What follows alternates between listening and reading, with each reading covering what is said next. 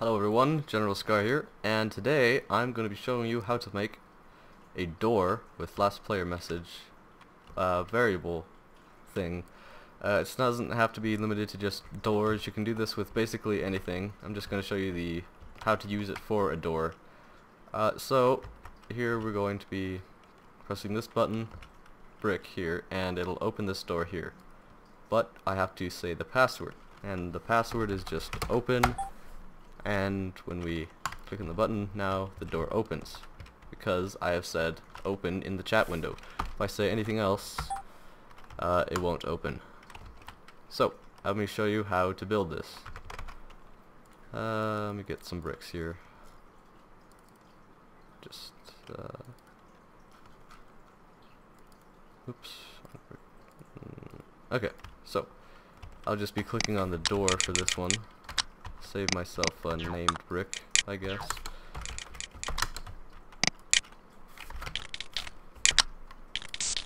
So basically, last player message is when you say something in your last word, last sentence or word, sorry, the last thing you've said in the chat window.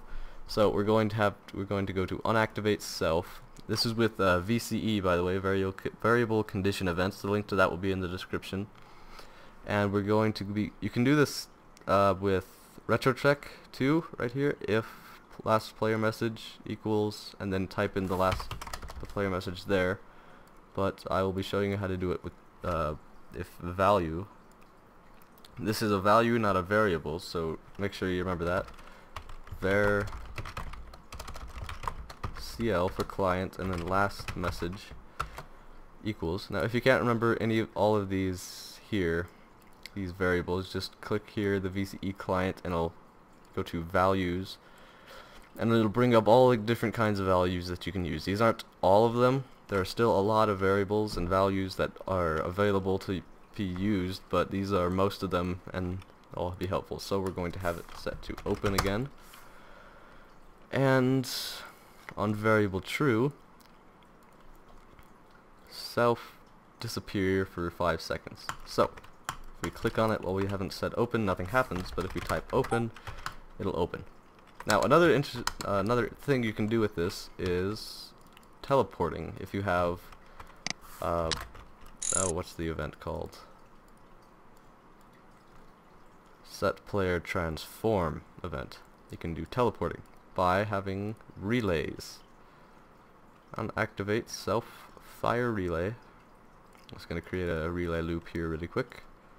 Self fire relay. Okay, now on relay self VCE if value var CL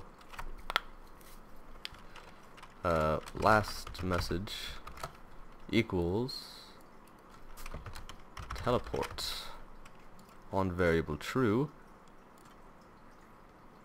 self set player transform, and yes, send. So if you click on this and then we type teleport, we will teleport to this brick, but we can't walk off it until we say something else. If you don't want that to happen, you can do on variable true self cancel events here. Where is it? Oh, there it is. Cancel events, and that will cancel all the events, so the relay loop will stop and you can teleport off of it until you say something else. Click on it and then say teleport again, or just click on it again. So that is basically last player message events for Blockland with variable condition events. You can do a lot more things than this, but these are just some of the basics that you can do.